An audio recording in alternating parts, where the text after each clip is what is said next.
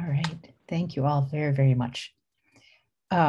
So what we are going to be diving into now are some talks from the community. We have a poster session after this. So these are going to be lightning talks, which means they're going to be short and sweet and hopefully just kind of capture the highlights of the technologies that are going to be presented in by some of the presenters in the poster session. So we've highlighted a few, and because we have to kind of move through this quickly, each speaker will have 2 minutes total. At 90 seconds, there will be a red border around your slide to let you know that you've got 30 seconds left.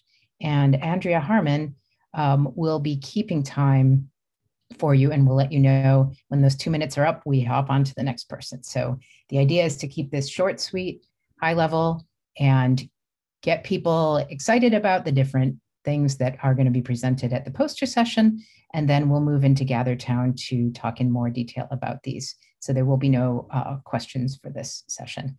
Andrea, are you ready to get it going? We are ready. Thank you very much. I'm going to go ahead and share.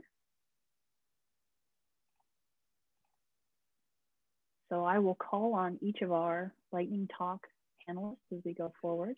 I apologize in advance if I get anybody's name incorrect. As I call on you, please do go ahead and unmute your audio and visual, and then we'll be able to hear you give your presentation. First up, we have Kevin Cannon from the Colorado School of Mines. Kevin, are you ready to go? Yep, can you hear me? I can hear you great, and your time begins now. Great.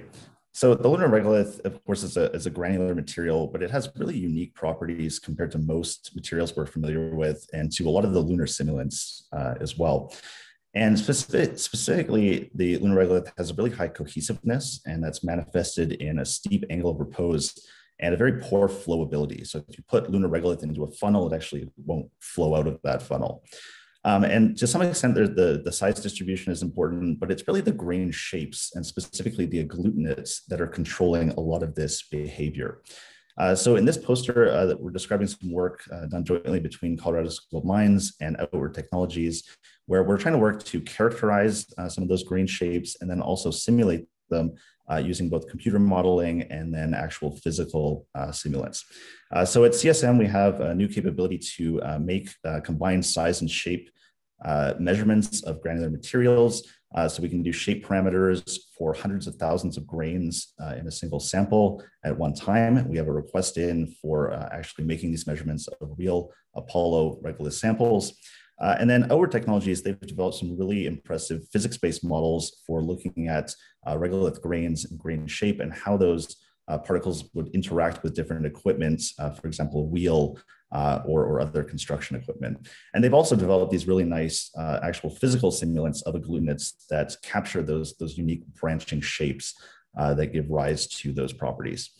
So we think, this is a really kind of fundamental enabling capability, understanding these grain shapes and being able to characterize them. And we think this has broad implications for ISRU, excavation, construction, and dust mitigation. So if you're interested in some of these capabilities or want to get some samples measured, feel free to reach out to me. Thank you. Excellent job, Kevin. Next up, we have Douglas Cortez from New Mexico State University. Douglas, are you ready to go? Yes, I am. Fantastic, sir. Your time begins now. The reduced lunar gravity poses a tremendous challenge to accessing its subsurface. On Earth, conventional underground exploration methods rely on heavy surface equipment to provide the anchoring forces necessary to overcome the ground-penetrating resistance. These technologies are unpractical to transport to the moon, and miniaturized versions of them will have very limited depth range. Nature has been developing alternative lightweight solutions to this problem over billions of years. The earthworm, for instance, only weighs a few grams and is able to bore down to 2 meters. With funding from the Center for Bio-Inspired and Bio-Mediated Geotechnics and the New Mexico Space Grant Consortium, my research team at New Mexico State University is developing bio-inspired tools and robots for low-gravity environments. The airborne anterior end is more muscular and able to transmit larger forces into the ground. Instead of mimicking the entire worm, we focus on capturing the effect of its head. We retrofitted a miniature cone penetrometer with a flexible membrane and a hydraulic system to actuate it. The device is able to reproduce the warm expansion and contraction movements against the ground while monitoring depth and penetration resistance. The earthworm-inspired cone was deployed on a bed of LMS1, lunar regolith simulant, to assess the potential benefits of a bio-inspired penetration strategy.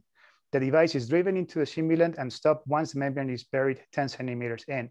At this depth, the membrane is inflated and deflated. After deflation, the probe is driven farther into the simulant to a preset depth, and the inflation-deflation sequence is repeated.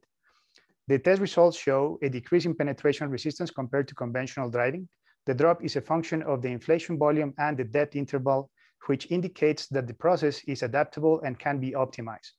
Our results show that airborne-inspired penetration can eliminate almost 70% of the surface mass necessary to drive the probe 25 centimeters into the simulant and cut the penetration energy by a quarter, while also limiting the peak power demand to just under 10 watts. Excellent. Thank you so much, Doug. Okay. Next up, we have Ron Creel, a retired Apollo lunar roving vehicle veteran. Thanks so much for joining us, Ron. Are you ready to go? Yes. Can you see my picture? I'd like to talk to you. As she said, I'm an Apollo lunar rover veteran. I work thermal control. Today, I and my co-authors, Dave Cadigan at Moonprint Solutions and Mark Cohen at Space Co-op, will share 4 truths about lunar dust exposure on previous Apollo moon exploration missions. And we will make recommendations to protect astronauts and their vital suits on Artemis missions on the moon, i.e. what can and should be done. In the first quadrant up in the upper left-hand side, that expresses the modes in which lunar dust can be generated and get on the crew suits and science equipment. In the right side, on the right side, upper right side, this expresses the astronauts themselves expressing what problems they had. I want you to first off notice that we had a warning with the Apollo crew 12 crew that they noted some type of throwaway garment for use on the lunar surface may be necessary. I've also calculated, I've taken a 2-minute video on Apollo 16 from the TV camera that was on board and calculated based upon the cost of the Apollo program, that's equivalent to $82 million, which was wasted in that housekeeping effort. And the lower left-hand side is the primary thing I like to focus on this. I do not believe that Earth-based dust testing simulation and removal testing is reliable, and it's not representative of the moon environment. We had actually the people at Manned Spacecraft Center, it's now called Johnson Space Center, had actually done thermal vacuum testing using Apollo 12 soil, and they found that they could brush off the dust and restore the solar absorptance, near original solar absorptance. This brushing did not work on the moon as shown. We are recommending 3 isolation technologies, I call it the ABCs, to leave the dust outside of the habitat and outside of the astronaut's lungs. A is flexible, small reusable suits, followed by airlocks and suit ports. Noticing Mark Cohen's 1989 Ames patent, which showed all of that operation. Thank you. Excellent. Thank you so much, Ron. Next up, we have Horatio Dragnia of the Aerospace Corporation. Horatio, are you ready to go? I am ready, Andrea. Fantastic. Your time begins now. Thank you. My name is Horatio Dragnia. I'm with the Aerospace Corporation. For those of you unfamiliar with us, we're an FFRDC committed exclusively to the space enterprise. And today I'll be talking about our idea to consider orbiting mirrors for lunar surface power delivery. I want to introduce the team quickly. So Chelsea Tangavelu is our astrodynamics expert. Chelsea Applegate has worked on both the optical system and optical surfaces. And Henry Hilvagian has made contributions throughout the whole project. So we, with this project, demonstrated feasibility of a concept of beam power transmission to the lunar surface using large orbital mirrors. And we looked at this through the astrodynamics, optics, and vehicle perspectives. There's nothing on the vehicle on this chart, but there is some in our poster, which I invite you all to stop by and gather down after this. The application that we had multiple applications in mind, but the one we stuck with for this presentation is the lunar spotlight. So for this, we're just looking to use the mirrors to illuminate the lunar surface during the 2-week night. The solution that we'll be showing in the poster in a bit more detail, and again, we're happy to discuss some of our other options if you come by and ask us, is a 2-layer constellation. As you can see on the bottom left, that's kind of a representative figure. We have detailed astrodynamics calculations to back it up, but it basically has 2 layers, 2 different types of vehicles, projection layer and a focusing layer. And on the bottom right, I'm showing a sample of the optical analysis that was performed in ZMAX. So with that, thank you for, yeah, go ahead. I'm done. Thank you. Please stop by our poster and ask us questions. Thank you very much, Horatio. Sorry about that. Next up, we have Christine Edwards of Lockheed Martin. Christine, are you ready to go? Hello, yes. My name is Dr. Christine Edwards, the Deputy Exploration Architect at Lockheed Martin Space. My team develops architectures for future Moon and Mars missions, and one of our investigations is into how the lunar surface power architecture can evolve through the Artemis missions. We assess potential growth in power and resource needs as the lunar economy grows, and explore the modularity and adaptability of systems like Lockheed Martin's Lunar Vertical Solar Array technology, or VSAT, that can enable the growth of the lunar power infrastructure. The power architecture can be designed to adapt from supporting the initial phase of the Artemis program that emphasizes exploration and mobility to a phase of Artemis that emphasizes sustained presence and Mars mission support. For example, initial power systems can provide supplemental power to mobile systems for exploration missions to various locations around the South Polar region, and then form part of the Artemis base after its site is selected, and adapt to incorporate new technologies like power beaming into craters. Because this infrastructure is a key aspect in supporting a budding lunar economy, the power system solutions can both enable the Artemis missions and provide the basis for a lunar economy. They can grow in a modular fashion to provide power as a service to Artemis and to commercial missions. So come see our poster to hear more. Marvelous, excellent job. Thank you so much. Next up, we have presenting on behalf of Martin Elvis of the Center for Astrophysics at Harvard and Smithsonian, Amia Ross and Sephora Rupert. First up, we have Amia, who will be speaking for a minute. Your time starts now. Thank you. So in the paper on the left, we estimate the solar power that can be generated by placing tall towers on the peaks of eternal light. We looked at 36 average illumination maps ranging in elevation and percent illumination based on LRO data to determine the total power available as a function of time of day. Using Python scripts, we rotated each map to simulate the passage of time, and at each 1-degree increment, we aggregated the total number of columns, which represent the possible spots you could place towers, that were not overshadowed by previously placed towers. Assuming average efficiency for present-day silicon solar cells, we finally calculate average, minimum, and maximum solar power estimates for each map. We find that near-term realizable towers up to 20 meters tall provide a time average power of 6 megawatts at 90% illumination, but for taller 1-kilometer towers, a time average power of over 5 gigawatts can be realized at the same illumination. However, power variation based on lunar time of day ranges from a factor of 1.1 to 3 due to overshadowing. Capturing megawatts or gigawatts of power at the lunar poles means building towers that are pretty tall to support those solar panels. We focused on concrete towers because concrete may be made from lunar regolith, minimizing the materials transported from Earth. We modeled a circular hollow tower whose cross-section walls become exponentially thinner with height and optimized it to be stable against both compression and buckling. The result is that such towers can be scaled up to many kilometers. The problem here is that the mass of the towers increases rapidly with height, so material availability will most likely be the limiting factor. To reach the 1 kilometer that Amir referenced earlier requires about 1,000 metric tons of material. These results do not consider shell buckling, which requires finite element modeling.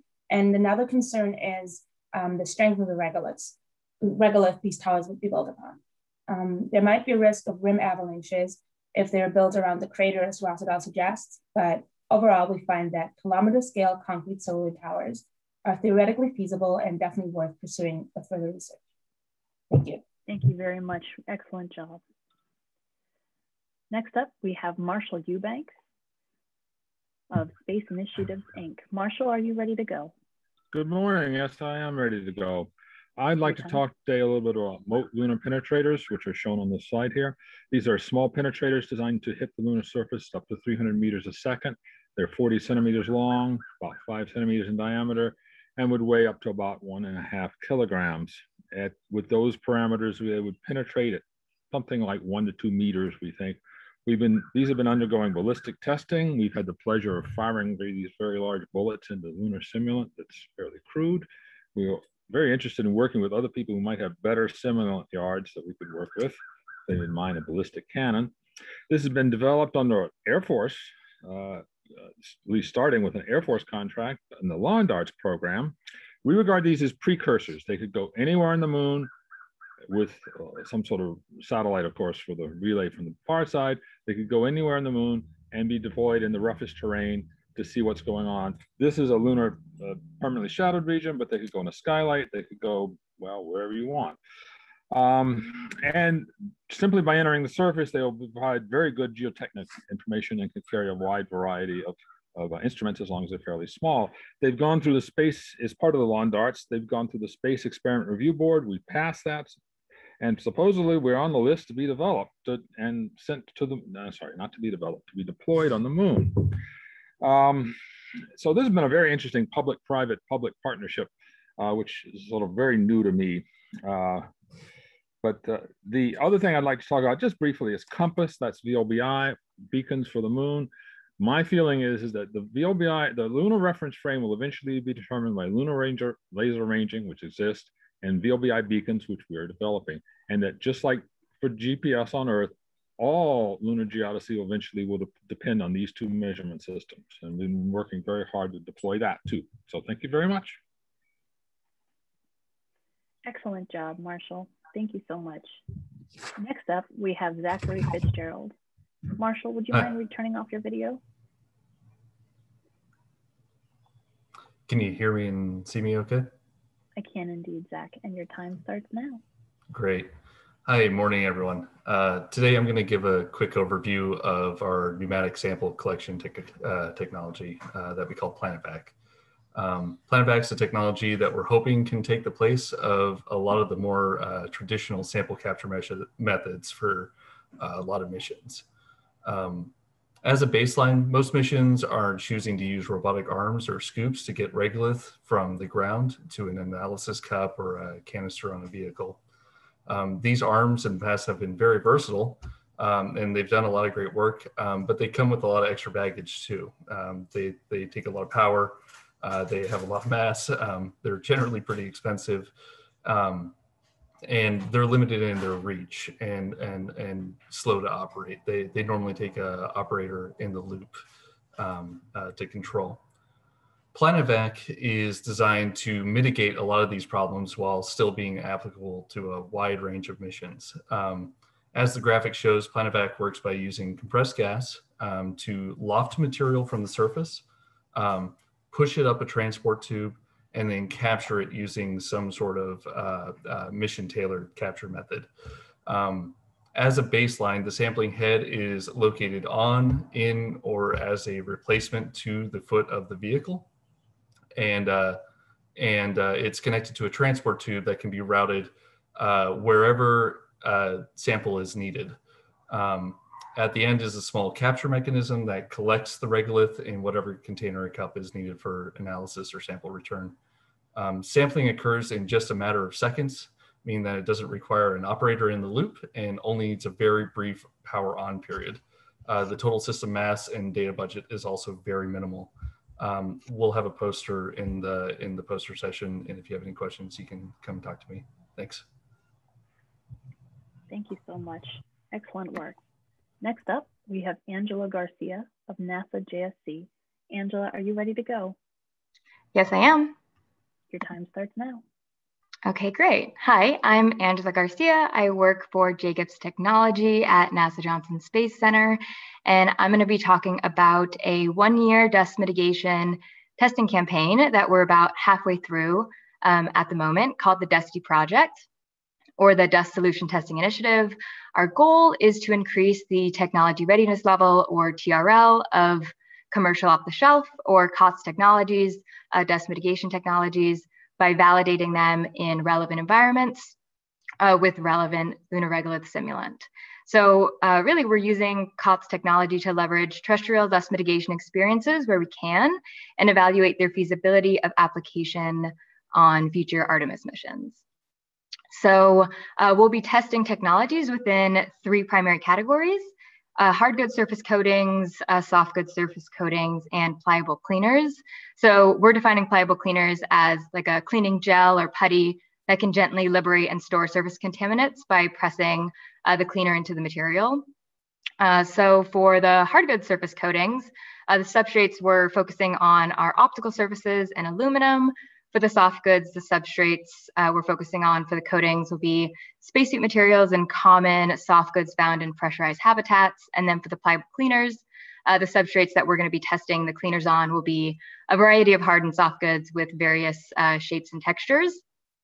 So if you want to hear more about how we're evaluating the performance of these technologies, what types of tests we're conducting, what facilities we're using, and where, and what type of data we're collecting, and all that good stuff, stop by the poster.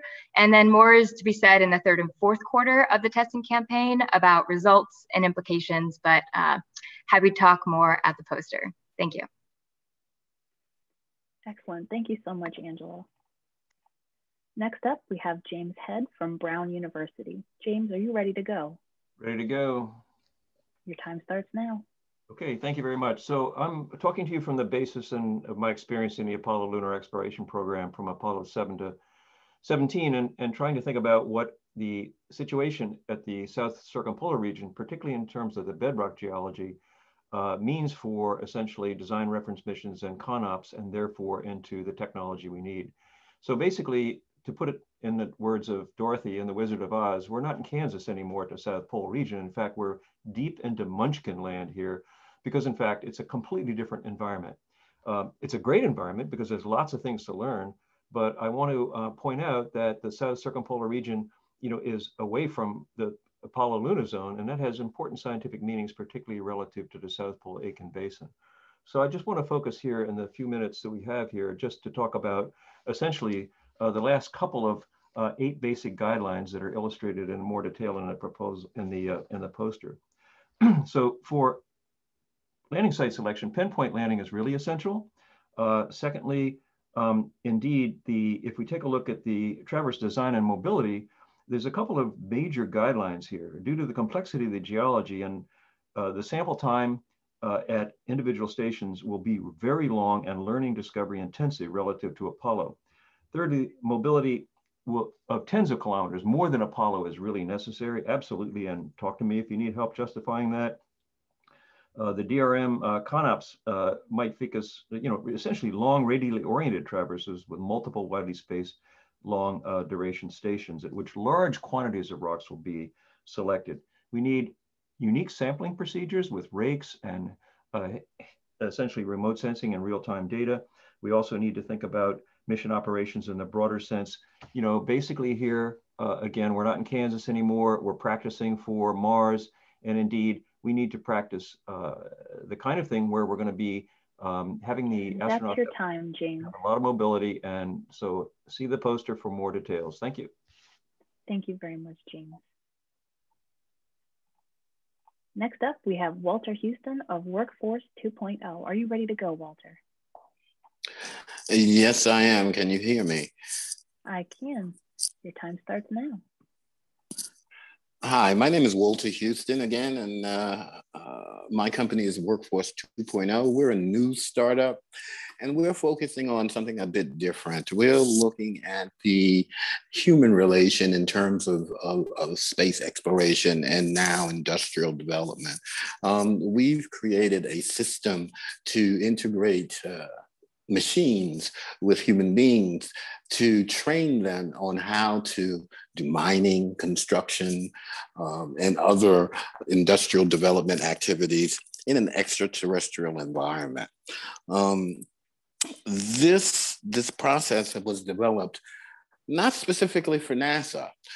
It was developed for a larger Industry 4.0 perspective. However, NASA fits in quite nicely as new technologies and systems are being developed to explore the universe and the moon and other places.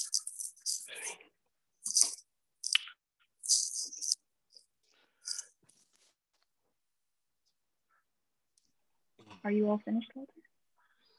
I am actually. We have a poster in the gather section that we encourage you to explore and look at. And forgive me, I'm a bit nervous. This is something very big for us. We're a startup and we're new to all of this. And I kind of lost it a bit, but trust me, do ask me some questions. I can explain further. And I look forward to seeing you and talking to you further in Gathertown. Thank you so much, Walter. Excellent job. Next up, we're going to have Kirst Kingsbury. Kirst, are you ready to go? Yes, I am. Your time starts now. Thank you, Andrea. Hello, my name is Kirst, and I'm a fourth-year undergraduate at the University of Arizona. I'm studying mining engineering with a focus on mineral processing, along with a minor in planetary sciences. Developing new beneficiation techniques that differ from contemporary approaches is an imperative to sufficiently utilize the regolith-based resources of the lunar South Pole.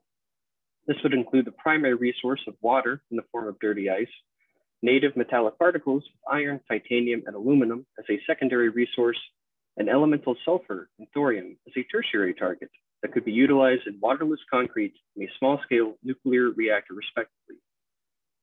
The initial step of comminution, or resizing, would be done by a high-voltage pulse disaggregation, as opposed to using conventional crushers used in terrestrial applications.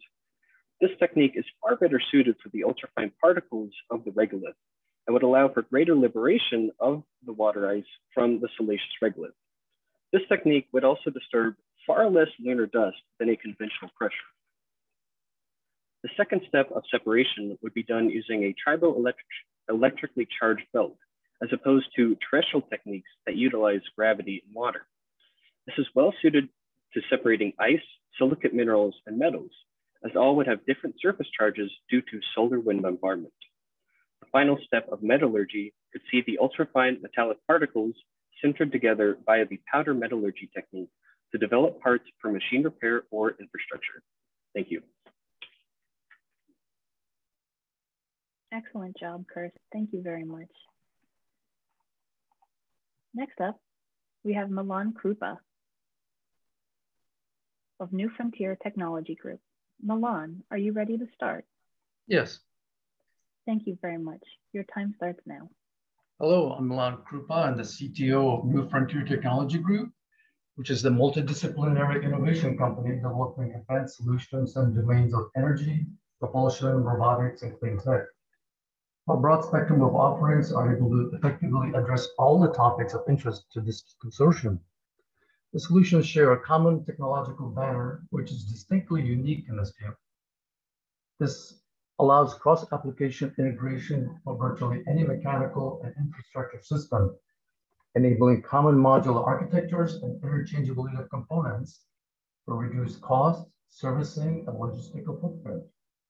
The solutions are simple, robust, long-lived, scalable, easily manufacturable, and repairable in situ using low-level technologies and are inherently space environment resistant. This provides minimal downtime for efficient high-speed mining, refining, drilling, tunneling, and construction solutions, including high-performance, long-range lunar terrain and quote-unquote air mobility vehicles. Our energy solutions promise to increase power output, specific power and specific energy between 300 to 500% for compact power generation and propulsion, allowing high yield operations despite geographic location or solar energy flex. We hope to demonstrate this in NASA's Break the Ice Challenge and are seeking team members, etc. One enabling technology is the printable, high efficiency, torque dense, tenfold electric machine, which uniquely integrates with our torque-dense frictionless gears, again, tenfold, to yield superior solutions. Thank you very much. 2 minutes is not enough. Thank you very much, Milan. Next up, we have Michael Morris of the Space Exploration Architecture LLC. Michael, can you hear me? Yes, can you hear me? I can indeed. Your time starts now. Great. As members of NASA's MPAC team, today's the rapid fire highlights of our search project, the Lunar Lantern for ICON's Project Olympus. I put a few links in the chat for more info. The Lunar Lantern is our first design assignment for the moon, was commissioned to spur and support ICON's 3D construction technology to print with lunar regolith. Grounded in research and polar precedent studies, the comprehensive project was developed along with TRL and ISRU mission timelines to include planning, infrastructure, and schematics for lunar landing pads, roadways, berms, storage shelters, along with class 1, 2, and 3 habitat designs. The Lunar Lantern exemplifies Search's human-centered approach to addressing a myriad of environmental factors on the moon: radiation, seismic activity, micrometeorites, dust mitigation, thermal loading, pressurization, printability, etc. Conceived as both a module and standalone structure, the Lunar Lantern offers 3 connection points for alternative egress, expansion, and variable terrains. Public and private activities for 4 astronauts are located on 3 levels, and the integrated fiber optic lighting system supports the diurnal rhythms of both human and plant life within. 3 shuttered windows allow for views of the Earth and the lunar surface.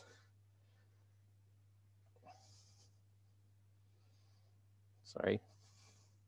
The structure is deployed by a telescoping inner core brought from Earth. The core's top-bottom aluminum caps contain external cables that unfurl to post-tension the 1 meter thick optimized printed walls. The habitat is cradled on pendulum base isolators on reduced foundation and is sheltered and shaded by an independent Whipple shield structure consisting of a 3D printed diagrid frames and replaceable shingles. With the Sunflower landing pad, we further explored factors of safety for the inhabitants by developing 3D printed vaults that are externally buttressed by loose regolith fill to deflect and trap the super and subsonic dust ejecta created in landing and liftoff. Michael? Yes. Michael, I'm afraid that's your time. Okay, please visit the poster. Thank you so much. Next up, we'll have Chris Morrison from USMC Tech. Chris, are you ready to go? Can you hear me? I can indeed. Excellent. Your time starts now. So I want to tell a short story, which is that of radioisotopes. And radioisotopes have been used since the 1960s by NASA, specifically plutonium-238. But early on, they experimented with a lot of different radioisotopes. And many of those radioisotopes went on to be used in the medical industry and are heavily used in watt scale and even kilowatt scale amounts. And NASA chose plutonium-238 because it is indeed one of the best isotopes out there. When you look at long duration missions, it has an 87-year half-life, just great for things like Voyager. But let's look at the moon and our current commercial situation. And, you know, surviving even 1 or 2 lunar nights is very enabling for many technologies. Imagine getting 28 days or, you know, even longer, 100 days using a simple technology. So there are alternative radioisotopes, and these radioisotopes are much easier to produce and lower cost. They do present challenges, you know, shorter half-life, many of them emit X-rays, but we are working to find lunar companies out there, such as yourselves. You've done the calculations and you know how hard it is to survive the lunar night and, you know, God forbid, operate during the lunar night.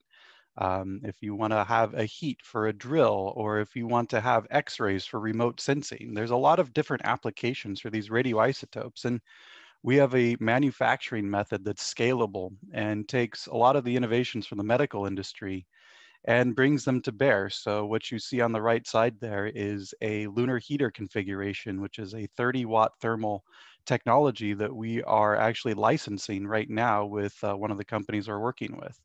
So if you're interested in this technology, I'd encourage you to check out our poster, and I promise I won't disappoint. Excellent. Thank you so much, Chris. Next up, we'll have Rob Mueller of NASA KSC. Rob, are you ready to go? Yes, thank you.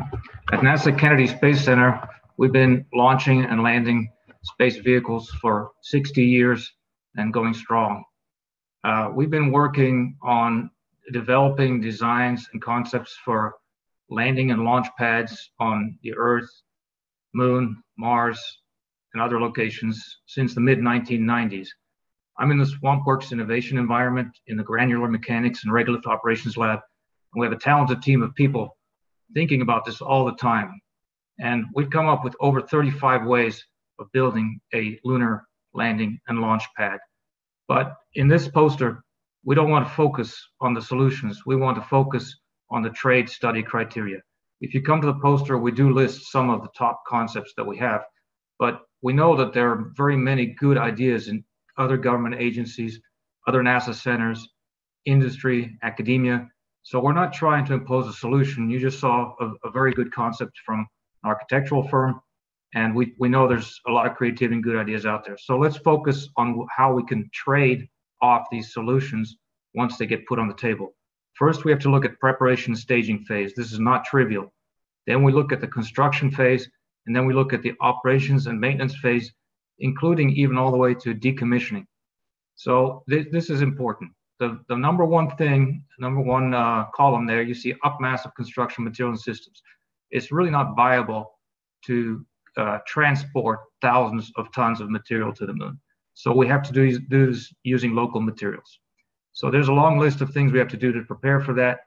Then we have to do the construction. I want to focus on constructability. Many concepts have been put out there, but are they really feasible? Can they be constructed? That's what we'd like to trade off here.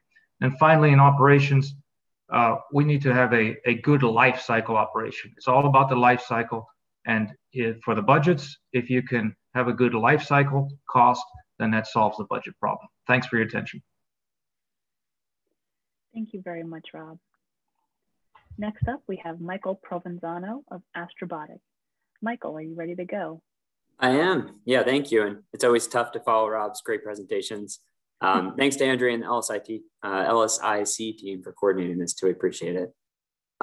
So starting with, the problem is we're hearing a lot about how creating a sustainable power source and infrastructure on the moon is difficult, but a necessary task. And AMPT is something that Astrobotic is delivering. It's Astrobotic Mobile Power Distribution System.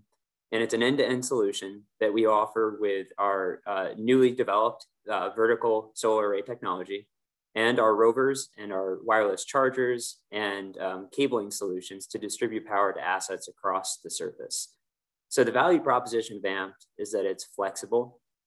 We can distribute power using any of our rovers, specifically our Cube rovers, through cables that are tethered to our VSAT. And then we can hook those rovers up with wireless chargers and bring them out to different locations on the moon. And that would allow other assets to drive up next to them and use them for distributed power for a variety of applications, as we're seeing in the Watts on the Moon Challenge. Each of these units is a standalone system, and they're dust tolerant. They're being developed to be dust tolerant intentionally. Wireless chargers, for example, which we're developing in partnership with Wybotic, they've been tested in 8 different lunar simulants. You can actually see in one of the top left images there, our charger is working with Razer down in KSC and demonstrated that we could charge a whole system in a couple of hours. We offer those chargers in 125 watt and 400 watt units. And then we also have our Cube rovers, which are different sizes. Those chargers are 85% efficient. And then, I guess maybe just to close out, all of these systems can be developed and flown on our Griffin lunar lander and a medium-sized CLIPS lander. And if you have any questions, feel free to come by our poster session. I'm happy to share more information. Thanks. Thank you so much, Michael. Next up, we have Vishnu Senajapalli from Honeybee Robotics. Vishnu, are you ready to go? Yes. Excellent. Your time starts now. Hi, on behalf of the Lister team at Honeybee Robotics to present the work that we've been working on for the past couple of years. So Lister is a heat flow probe that can be robotically deployed to 3-meter length. We're actually trying to hit two objectives. First is being a science objective. We're trying to measure the heat flow from the interior of the moon. And we do that by taking the temperature and regolith conductivity measurements at a 0.5 meter depth up to 3 meters length. It deploys a 6.35 millimeter diameter tubing that is made out of stainless steel, and it can deploy pretty semi-autonomously. So the deployment mechanism, as you see on the top right, is mounted to the bottom of the belly pan of the lander, and can penetrate just directly downward. So lunar regolith is fairly compact and is very hard to excavate. However, Honeybee Robotics has developed a pneumatic drilling mechanism which uses gas to excavate this regolith, so that we have two tanks right on the deployment mechanism, and we are able to flow this gas down the tube to drill. So as this gas expands, we're able to excavate this regolith to the surface and penetrate down. We have demonstrated this technology out in our lunar chambers up to 2,000 millimeters, about 2 meters, and have even demonstrated in rocky regolith situations where we have detected these obstacles such as boulders or rocks, and recover from that immediately by doing a pecking-like motion. So Lister will be flying to the Mare Crisium Basin on the Firefly's Blue Ghost lunar lander in 2023 under the Eclipse 19D mission. Thank you. Thank you very much, Vishnu. Next up, we're going to have Mihak Sarang of the MIT Media Lab. Mihak, are you ready to go? Yeah, hi there. All right, can you hear me? We can indeed. Great. As we've heard today, the LSIC and the emergence of other convening bodies in the space industry represents the fact that there are numerous organizations and entities actively engaged this new emerging era of lunar exploration. The number of stakeholders on the lunar surface will only increase after the first flurry of missions this decade, and collaboration is going to be imperative as we engage in novel challenges across science, technology, policy, and business. The lunar open architecture that we are developing at the MIT Space Exploration Initiative, in partnership with our collaborators at the Open Lunar Foundation, is a dynamic, living, and open roadmap for lunar exploration, powered by an evolving database that captures and coalesces current and future visions for lunar exploration. Our goal is to coordinate and digitize the numerous roadmaps, decadal surveys, conference proceedings, SBIR solicitations, white papers, and myriad of resources produced by the space community in one place. With such a platform, we hope to drive insights into the remaining gaps, possible synergies, and open questions across technology, science, policy, and business that remain on the path towards sustainable lunar settlement. Not only could this serve as a knowledge management and discovery tool for researchers to discover other actors working on similar technologies, or for commercial providers to identify potential use cases for new markets that may emerge in cislunar space, our goal is also to show that the progress that this community is making and make that progress tangible. Furthermore, as we look ahead to the challenges that remain for lunar exploration, we will need to expand and communicate beyond our own communities, and tools such as lunar open architecture could engage new actors and serve as key policy tool to show the impact of continued funding on critical programs on the future of a potential lunar settlement. We could show visually how technology developments drive capabilities, for example. We invite you to visit our website at loa.mit.edu for more information. We'll be releasing a new update to the website in the fall and are always looking for feedback. We've already engaged with a few members of the LSIC community to collaborate in this work, so I'd like to thank this community for being such a great resource already, and we are always happy to discuss with any other interested individuals. Thank you. Thank you so much. That was excellent. Next up, we have Paul Van Toussaint of the Michigan Technological University. Paul, are you ready to go?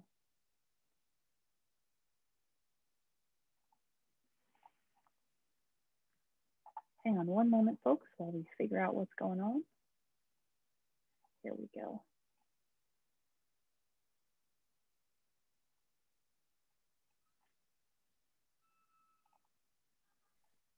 Paul, can you hear me? Yes, Andrea, I can hear you. Can you hear me? I can indeed. Thank you for your patience, everybody, and Paul, while we work through that. All right, thank you. Well, I'll keep it very short here. So this is just a quick overview of our previously selected Luster project. It's going to do research on the percussive hot cone penetrometer combined with ground penetrating radar to measure and determine the geotechnical as properties of the lunar regolith down to 1 meter depth, as well as the volatiles that are present at 10 centimeter intervals. Not just which volatiles, but also how much. The key here is that we have a cone penetrometer that can in a vibratory manner can go down to 1 meter depth, pause every 10 centimeter intervals, then we will heat it up.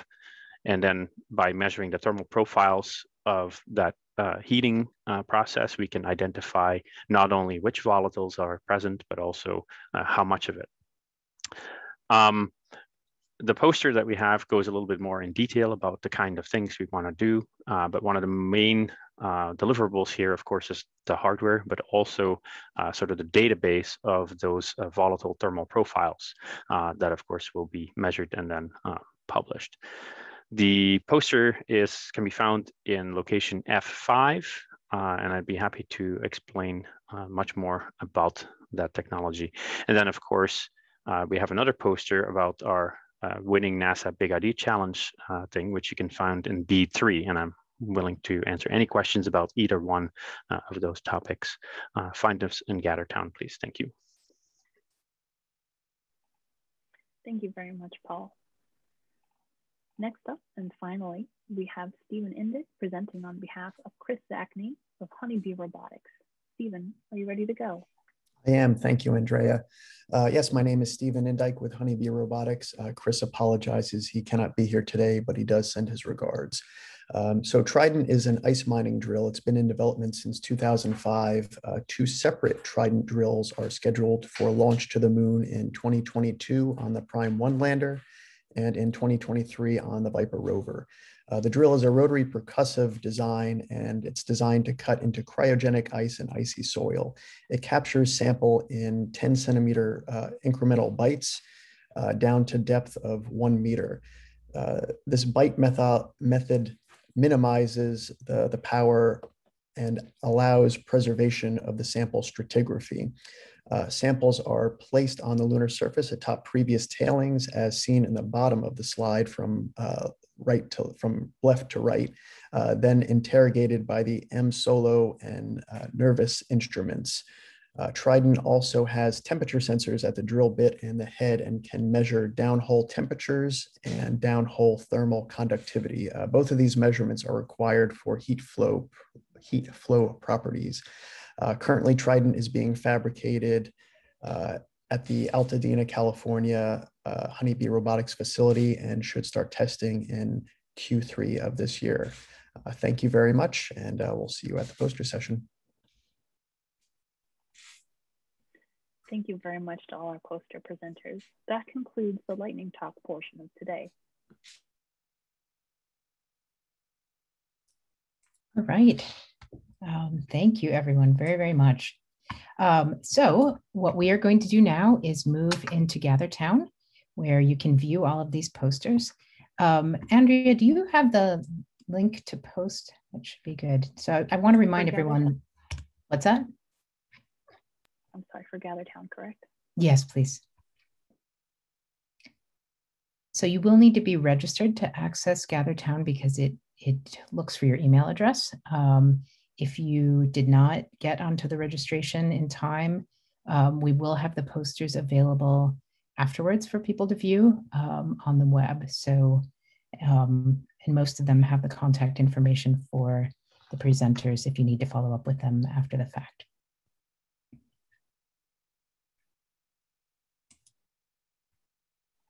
Sorry, pulling that up. Just give me one more minute. No problem.